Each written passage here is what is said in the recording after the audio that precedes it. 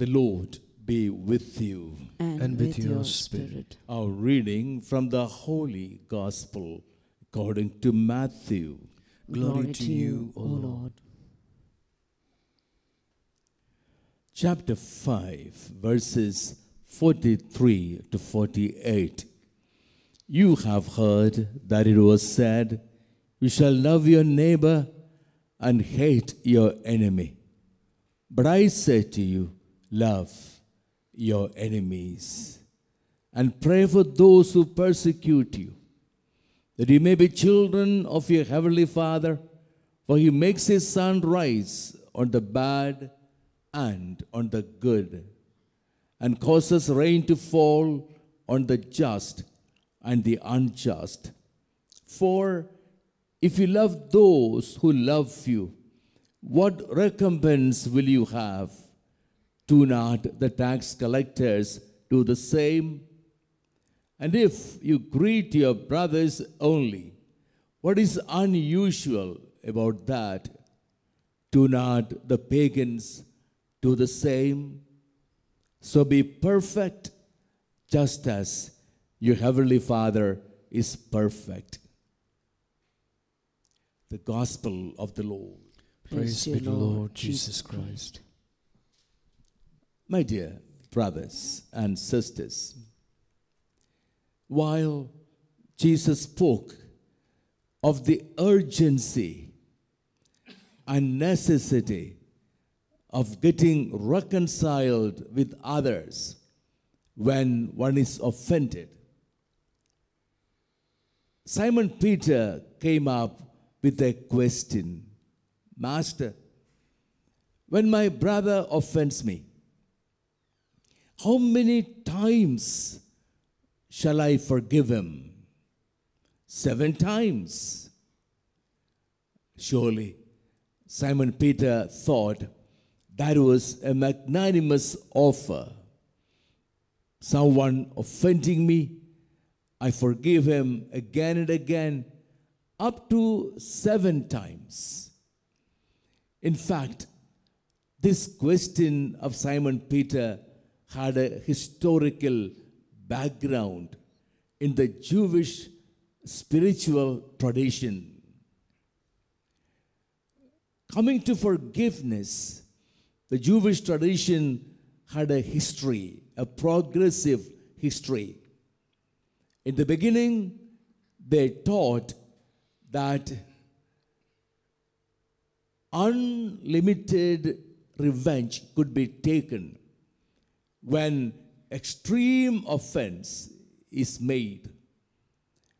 The offender's household shall be destroyed. But slowly, that concept of unlimited revenge was changed to moderate revenge.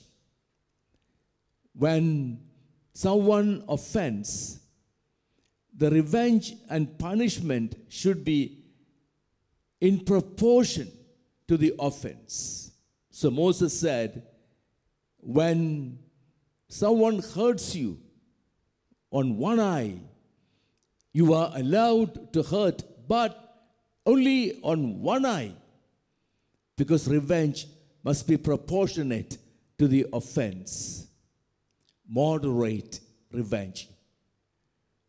Even that doctrine was changed later, and the Jewish teachers taught that they should forgive. But how many times? 3 times. Moderate forgiveness. It is in this context that Simon Peter asked, "Shall I forgive 7 times?" A magnanimous offer, Simon Peter thought. But Jesus was very clear in his teaching. Not 7 times, I tell you, 70 times 7, unlimited forgiveness. And this concept of unlimited forgiveness will be understood only when we look at the heart of God. How does God forgive? How does God love? That's how we must be loving others. God forgives always. There's no difference between the just and the unjust. There's no difference between the good and the bad. God loves everyone equally and does good to everyone in an equal way. As Jesus said, God the Father makes the sun rise and set on the just and the unjust alike. God the Father makes the rain fall on the good and the bad alike. You know, we make a distinction. We cut humanity into two, as politicians do. For politicians, there is the proposition and opposition. Those who belong to my party, and those who support me, and those who do not belong to my party, the opposition. And everything the opposition does is wrong, because they do not belong to us. They are different party. And Jesus said, such thought shall never exist among his followers. There shall be no enemies. Whoever does something wrong against you, you shall not take revenge, but forgive from the depth of your heart and do good to him and pray for him and be there for him at every moment. That's how God behaves. Our hearts must be enlarged in proportion to the heart of God, always loving everyone, whether friend or foe. Someone doing good to me, someone doing bad to me. Whatever others do to me, I must be loving. Love shall be the only attitude of the followers of Jesus. And that's what God's attitude is. Did not St. John say, the nature of God is love? And that nature is what we must be adopting in our behavior. Loving everyone, always, irrespective of what others do to us. Be perfect as your Heavenly Father is perfect.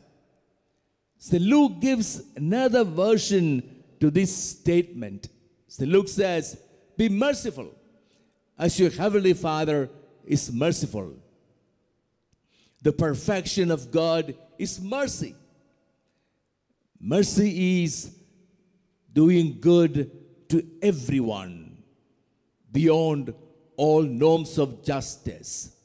Mercy transcends all thoughts of justice, doing good always to others. And that's how we must be behaving to others. Our attitude must be always the attitude of love and compassion and mercy to everyone, irrespective of what they do to me. Because I must be perfect, as my Heavenly Father is perfect. Amen.